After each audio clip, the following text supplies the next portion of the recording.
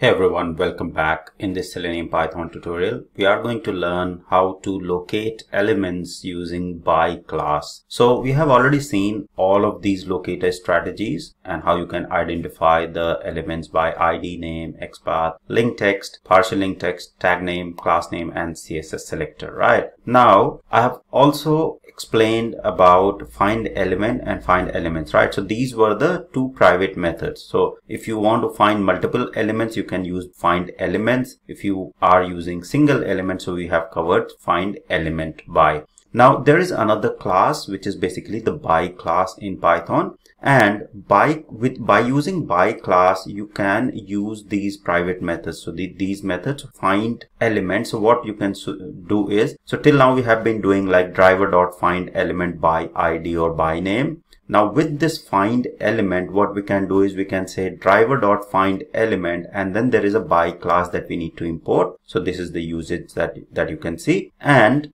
then we can say dot find element and by, and we specify whatever attributes we want to specify. So ID, XPath, link text, similar to what we have been doing here till now. We can do exactly same thing by this particular class and this method. Okay, so let's understand how you can achieve it. So let's go to PyCharm, and I'll copy all of this code and create a new file. I'll say demo by class. I'll paste everything here. So now I'll use the same page. Okay, and let me get rid of this.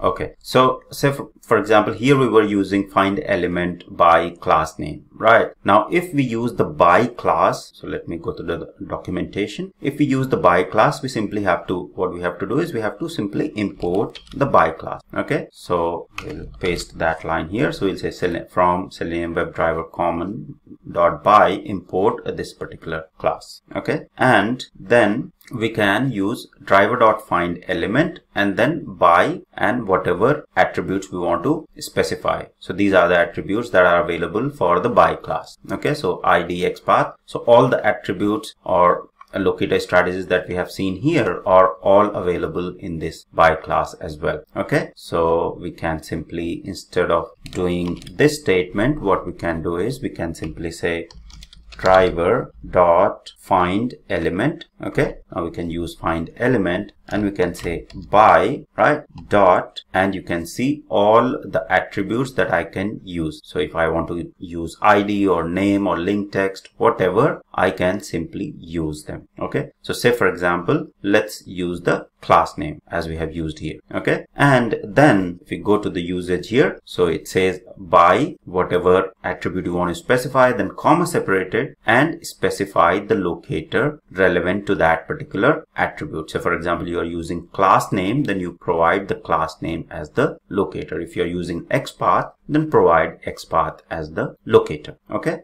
so here what I'll do is I'll simply say comma, and in the quotes I will provide the class name, right? So this is the class name which I'll provide here, and then say for example I'm again sending the keys, so I can say send keys and I can send the keys there. So I can say rcv at rcvacademy.com. all right, so that's how we'll be using the by class and find element method to identify the web elements by using any of the attributes that we have seen before. So ID or class name or XPath, we can use anything here. Instead of class name, we can use ID or name. Okay, so if I run this now, it should work exactly the same way as we have seen the other examples. So it's opening the browser, it will find the web element and it will type in the value that we have provided here and closed the browser. Right, now say for example I want to use the ID, so I can simply change it to by dot